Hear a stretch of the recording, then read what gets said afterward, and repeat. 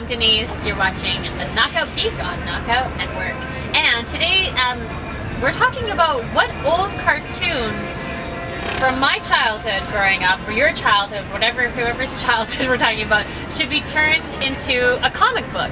And the thing is I actually did a lot of research on this. I spent a lot of time looking up, you know, any cartoon I could think of and everything, and literally, like, they're all comic books. All of them. Like, there wasn't one that I could find that I liked, you know, that I would turn into a comic book that wasn't already a comic book. So I'm kind of wondering, like, do you guys know of something? Do you have a cartoon that isn't a comic book yet that really should be one? And I would like to know what that is, because I honestly could not find anything. They're all comic books. And they're all awesome, by the way.